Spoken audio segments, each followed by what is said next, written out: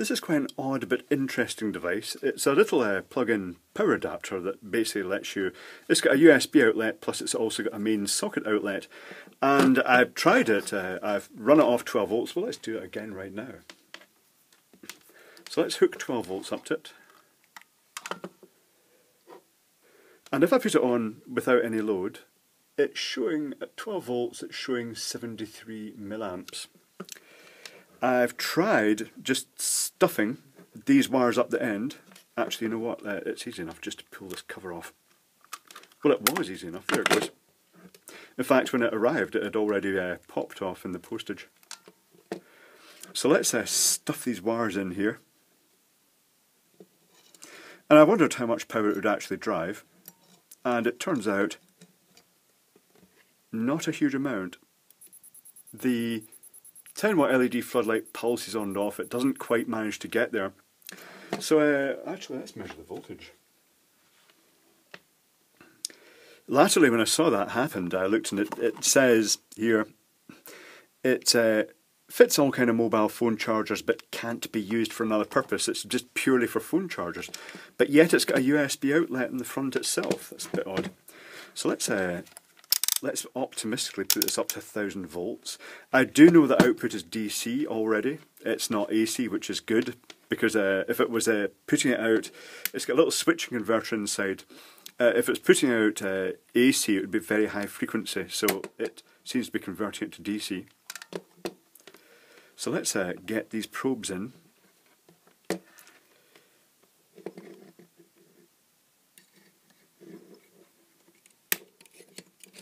And we'll see what voltage this goes up to.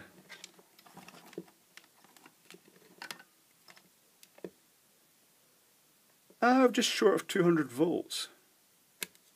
That probably goes down with a modest load though. What can I put on as a load? These test lamps will do DC. I would expect the voltage to fall, so let's try and fumble these in as well. Oh, this is going to get messy. It really is it's not suitable for any loads that require AC at all. Right, the voltage has dropped down to about 50 volt. Oh no, it's 120 volt. Oh right, okay, it's showing 100. It's dropped down to 100 with just that load, and it's not a really super high load. So, just out of interest, what's to drop down to that? The power supply is now showing 200 milliamps at 12 volts. So it's not really, this thing is not really rated all that much power. And I'm guessing it's really just designed to come somewhere in the sort of mid-range of a little switch mode power supply, the little standard phone charger. I'm looking for a phone charger now and I'm not seeing one. Usually the place is awash with them. Nope, I'm not seeing a phone charger in my vicinity right now. That's so odd. But anyway, I'm guessing that most switch mode power supplies tend to convert the incoming AC to DC through a bridge rectifier. So all this is doing is it's presenting the DC in the first place to make things simpler. And then, depending on the load the little plug-in power supply puts in, it will just drag the voltage down. But it will stay somewhere probably in the range of about the 100 volt to the 240 volt range that most of these universal power supplies operate at. So let's take a wee look inside. Let's short circuit it out first. Let's just bridge that just in case it holds a charge. And we'll take a look at the circuitry. Put this light out of the way.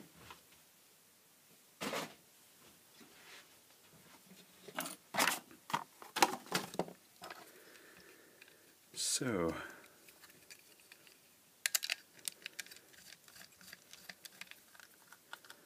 the transformer in it is tiny, so it's probably only going to be rated, well, let's see, that it went up to 200 milliamps there at 12 volts, which is, it's only just a few watts really. It's probably only really suited to a charger in the range of maybe about 500 milliamps at 5 volts. Oops.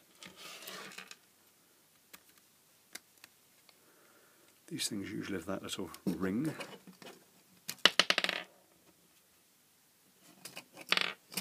Oh, right, that's messy. Oh, God, it's got big ball bearings in it as the connection. That's the first time I've seen them use ball bearings as the... And they're just held against the side by the spring. That's quite neat. I quite like that, actually. It means it will really roll in and make a good tight connection. I thought this was going to have a fuse in it, but it's not. It's just a sort of plastic spacer. Right, okay. Let's get the circuit board out. Does it derive the 5 volts for the USB power supply from the same little transformer? It couldn't, because it needs to be regulated.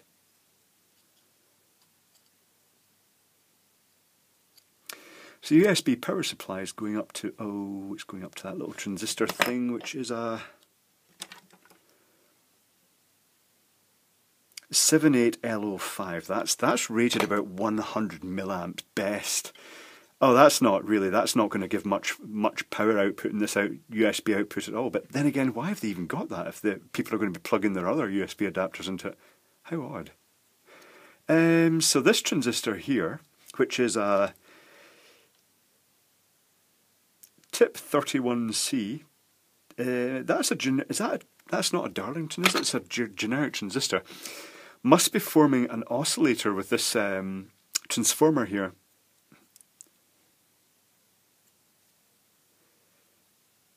And that one output goes straight to one of these connections. It's actually referenced to the negative supply here. And the other output goes through a diode to this capacitor, Chang X, or just Chang actually,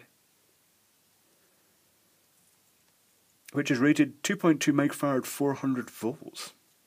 So that's the capacitor that's doing the smoothing of the output for the, so that is just putting out DC.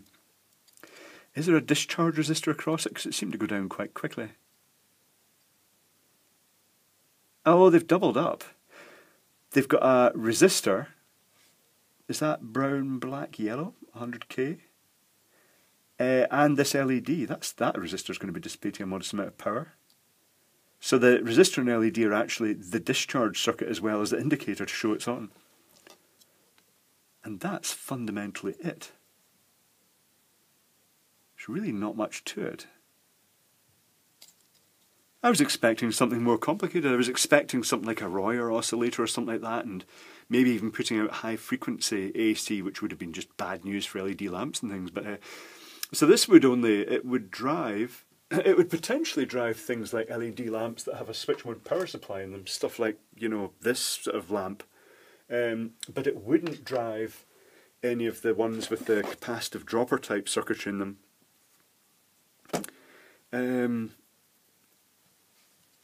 Yeah, it's odd that they've put this really low current USB output there, plus these, because if you plugged your phone to charge into that little 78LO5 would get hot very quickly, because it's a linear regulator. It's not a switch mode regulator. It would just be dropping, you know, if you drew 100 milliamps, you'd be getting 5 volts out, but from the 12 volts you'd be getting about 700 milliwatts would be dissipated in this, which is just going to make it very hot very quickly.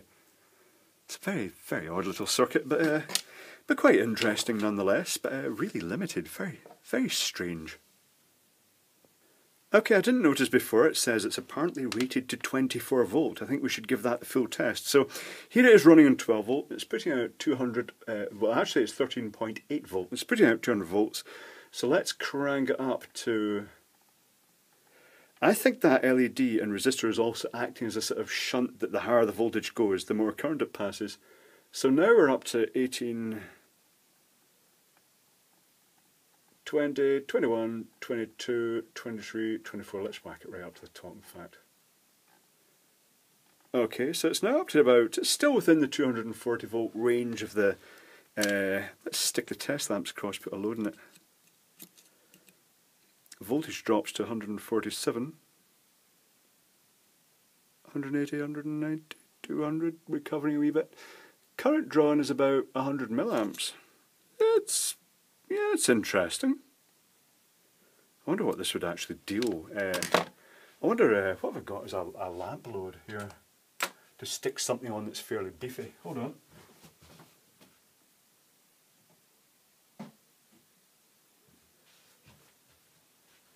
Let's stick a 3-watt lamp across the output.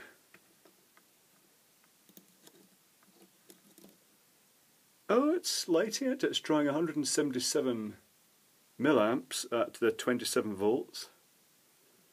And the voltage is still holding up quite well. Oh, it's an odd little circuit. I'm not 100% sure what to make of this. That's just...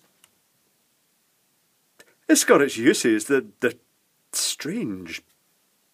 You know, it's even worse. At that 27 volts, the TO92 package here for that little 5-volt regulator for this USB port is, I mean, it's going to dissipate all the excess voltage, whatever current you're drawing is going to be as heat. So if that's 27 volts, that's going to be drawing, if you're, say, 100 milliamps again, if you're running it at the 27 volts, that's going to be a couple of watts of power dissipation. That's ridiculous. It's not going to do that. It's odd.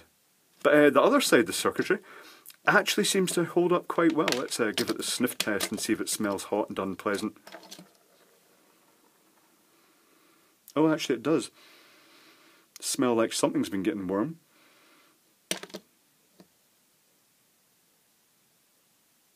But nothing really visible. It's odd.